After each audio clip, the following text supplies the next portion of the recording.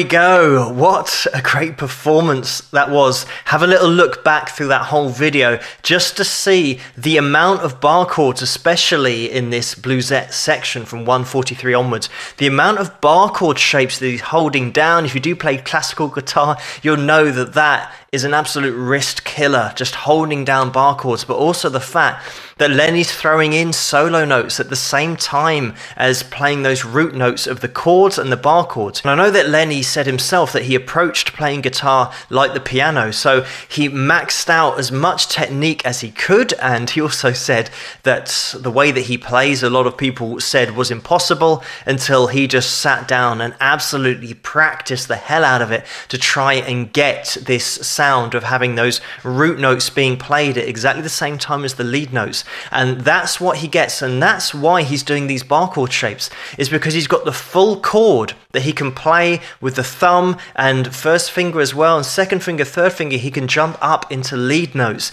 and it's all happening at the same time, and that's why it sounds so impressive.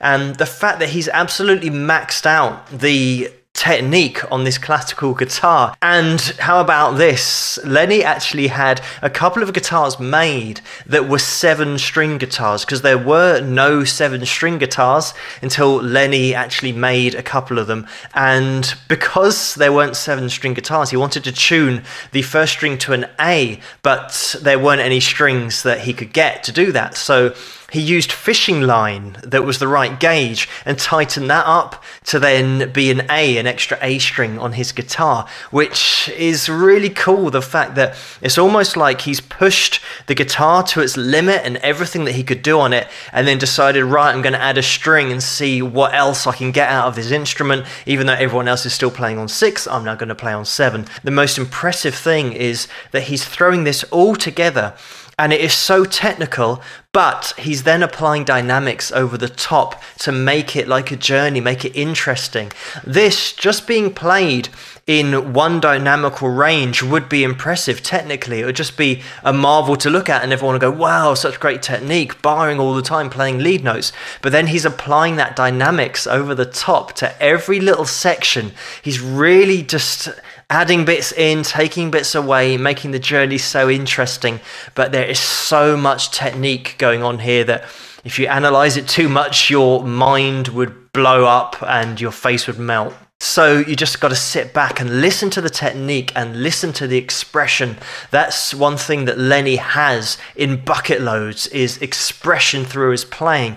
And when top players blend expression with technical excellence, you're always going to get something that is going to stand the test of time and be ultimately amazing to watch at any point in the future. It's always going to be looked back on as one of those legendary performances, and this is certainly one of those. What a great video this is to take a look at, the fact that it's so early on, but it is so accomplished. But thank you so much for suggesting this video for me to take a look at in the first place. Keep those suggestions coming in the comments below. Let me know what you guys think. If you like this video, please give it a thumbs up and subscribe, and I'll see you guys at the next one.